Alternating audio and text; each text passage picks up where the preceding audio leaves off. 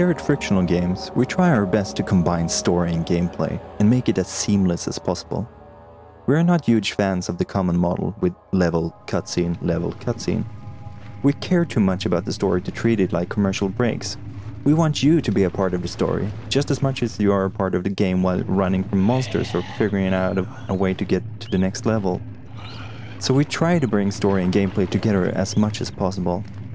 Not only having them depend on each other, but merge them into a single experience. In Amnesia: The Dark Descent, you assume the role of Daniel, and you look at the world through his eyes, and the camera never escapes this perspective. We trap you inside this fixed viewpoint, which becomes yours, and you stay that way throughout the game.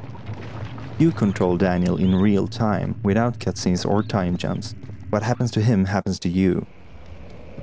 To get you inside Daniel's head, we apply audiovisual effects to illustrate the madness attacking his psyche, all from subtle heartbeats to fully manifested hallucinations. You will have to care for his mind as much as you care for his life.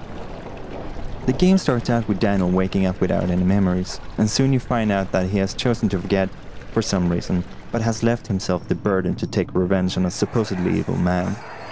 And you will not only have to deal with the present, like sneak past monsters or repair machinery, but confront the horrors from his past. And you will have to try to make sense of it and decide what it all means. In order to keep you inside the game, we do our best to avoid going against your actions. The controls are very easy, and after a few minutes you probably won't even think about how you would go about doing something.